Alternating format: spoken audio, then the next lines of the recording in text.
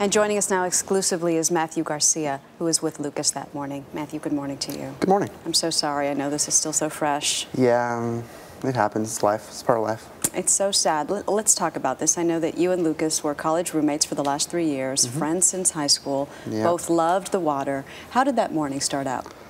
Well, the morning started kind of eerie. I mean, we woke up at like 5 o'clock, and I looked out my balcony window, and it's just the moon was just red. It was a full moon. It was kind of just red. And it was right in front of the window, and it's just kind of odd. It's never usually there. But we kind of just got up, and we decided that we were going. Good morning. Was he excited for a morning? Oh, he was up before I was. He was stoked because, I mean, we hadn't had big waves for months and months and months and months, and he was ready. So you were out there like 45 minutes. Everything was great. And then what? And then it was just like a ninja just came through and just took him underwater, kind of. I mean, it was very stealth-like. You would never think anything was wrong. It was very placid and calm. And even he said it was kind of eerie that it was so perfect today.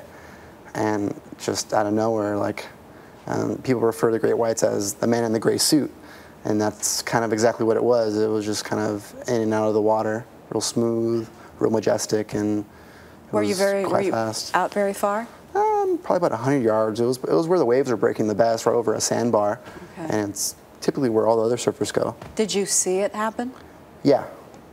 100%. And 100%. What did you do in that moment?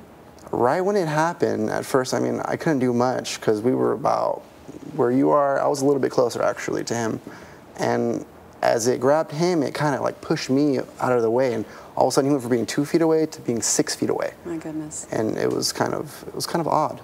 Are you convinced it was a great white? Well, I mean, they have distinguishing marks, and such as a lot of great whites have their own type of white spots on them that distinguish, like all great white sharks. They're for each individual great white shark, they're all different. It's like our fingerprints. Yeah.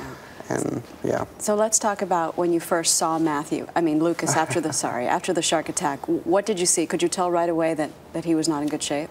Well, I mean, typically from a shark attack, you know someone's not going to be in great shape. So right when it happened, I knew that it wasn't going to turn out well. I knew right then. But right after I seen him, it was kind of like, it was just an eerie sight. Describe it. It was kind of, if you've seen horror movies, multiply it by like 10 or 15 or even more than that. My goodness. So you got him, somehow you managed to get him back to the shore, get his body back to shore. Was he still alive then? Well, he was kind of floating in the water. I mean, after he got hit, the set was coming because we were looking out into the distance and we're like, hey, there's a set coming. He's like, he was happy. It was nice. It was the biggest set of the day, I think.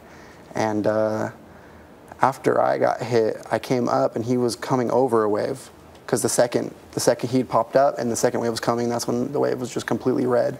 And he was at the top of the wave and went over the falls. The wave was completely red. Yeah. So how would you like him to be remembered this morning? Lucas should be remembered as a kid that was larger than life. I mean, we shouldn't be sad about his death. Yes, it is tragic, but we should celebrate his life and celebrate what he meant to everyone around him and how he made everyone just feel amazing all the time.